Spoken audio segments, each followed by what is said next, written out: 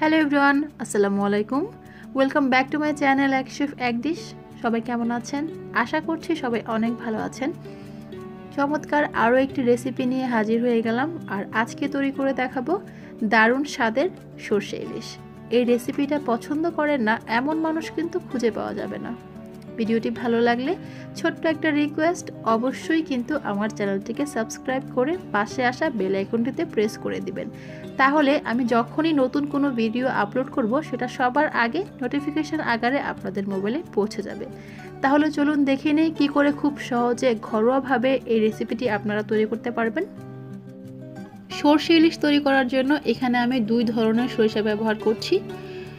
প্রথমে এই সরিষাগুলোকে নর্মাল পানি দিয়ে ভিজিয়ে রাখতে হবে 1 ঘন্টার মতো।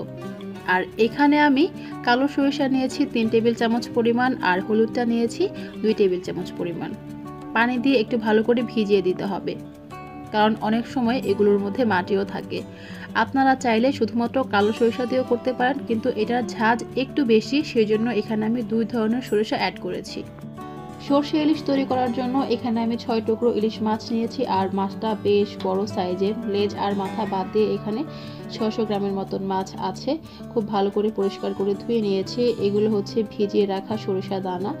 সেই সাথে লাগছে আমাদের ঝালের জন্য 5 থেকে 6টি কাঁচামরিচ, লাগছে 2টি কুচি করে রাখা পেঁয়াজ, আর লাগছে 1 চিমটি কালো জিরা, আরও লাগছে সরিষার তেল। আর এখানে আমি 4 টেবিল চামচ পরিমাণ সরিষার তেল নিয়েছি।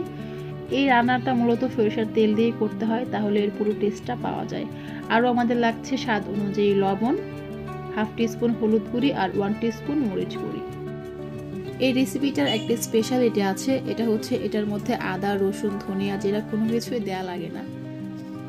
চলে এসেছি ব্লেন্ড করতে। এখানে আমি ভিজিয়ে রাখা সরিষা দিয়ে দিলাম পানি সহ। আর হ্যাঁ, আমি কিন্তু কয়েকবার ধুয়ে পরিষ্কার পানিটা এখানে নিয়েছি। দিয়ে দিয়েছি 4টি মরিচ, আর দিয়ে দিলাম কুচি করা পেঁয়াজ। এখন এগুলো খুব ভালো করে ব্লেন্ড করে নিতে হবে। অন্যদিকে আমি যে শুকনো মশলাগুলো আছে সেগুলোকে একটু পানি দিয়ে পেস্ট করে নিচ্ছি। চুলায় আমি একটি ননস্টিকের হাঁড়ি বসিয়ে চুলাটা জ্বালিয়ে দিয়েছি। দিয়ে দিলাম পরিমাণ মতো সরিষার তেল, আর দিয়ে দিচ্ছি কালি জিরা।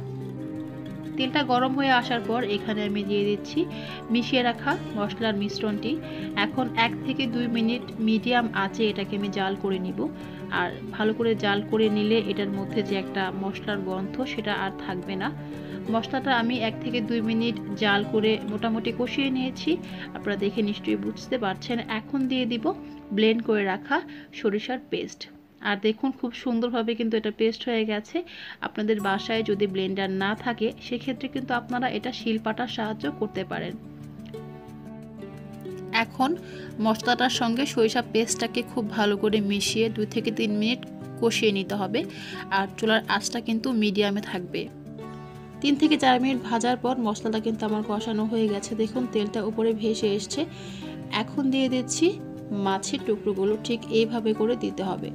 আশা করছি আমার আজকের এই ভিডিওটিও আপনাদের কাছে ভালো লাগবে। ভালো লাগলে ছোট্ট একটা রিকোয়েস্ট, অবশ্যই কিন্তু আমার চ্যানেলটিকে সাবস্ক্রাইব করে পাশে আসা বেল আইকনটিতে প্রেস করে দিবেন।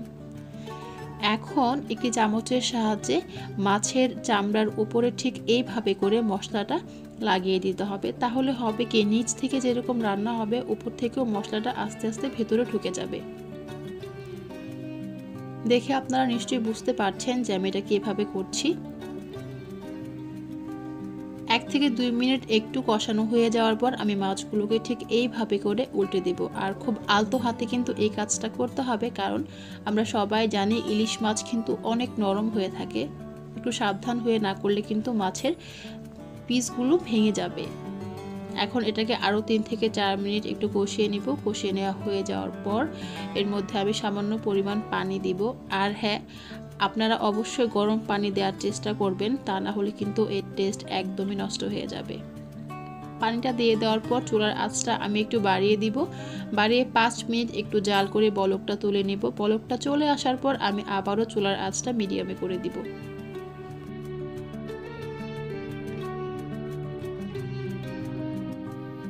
বলক চলে এসেছে। এই পর্যায়ে একটি ঢাকনার সাহায্যে ঢেকে রান্না করব 5 মিনিট। ফিরে আসছি 5 মিনিট পর। আমি প্রায় 5 মিনিট পরে ফিরে এসেছি। আর দেখে আপনারা নিশ্চয়ই বুঝতে পারছেন যে ঝোলটা কিন্তু একটু আঠা আঠা হয়ে শুকিয়ে এসেছে।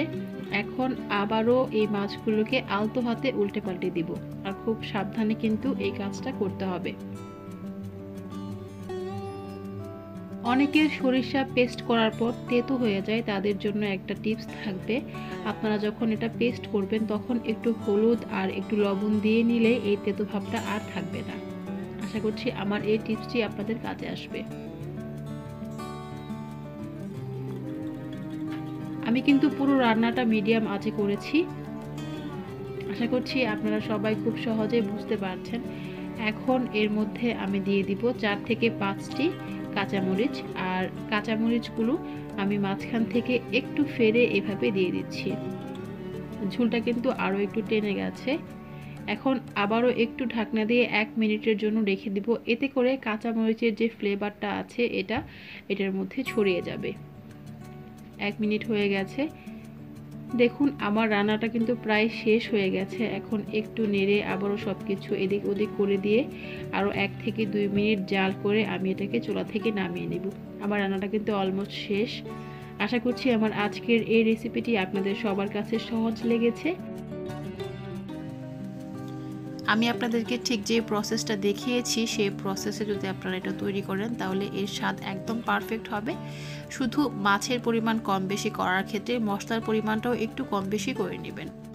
আমার রান্নাটা কিন্তু শেষ হয়ে গেছে, আমি চলে এসেছি পরিবেশনের পর্বে। আর একটু সাজিয়ে নিয়েছি, আর দেখে তো নিশ্চয়ই বুঝতে পারছেন যে এটা কত সুন্দর লাগছে, খেতেও অনেক মজা হবে। আপনারাও ঠিক এইভাবে করে বাসায় ট্রাই করবেন। কেমন হয়েছে অবশ্যই আমাকে জানাতে ভুলবেন না। ভিডিওটি ভালো লাগলে একটা লাইক দিবেন, কমেন্ট করবেন, আর অবশ্যই আমার চ্যানেলটিকে সাবস্ক্রাইব করে আমার পাশেই থাকবেন। সবাই অনেক ভালো থাকবেন আর আমার জন্য অনেক অনেক দোয়া করবেন। আল্লাহ হাফেজ।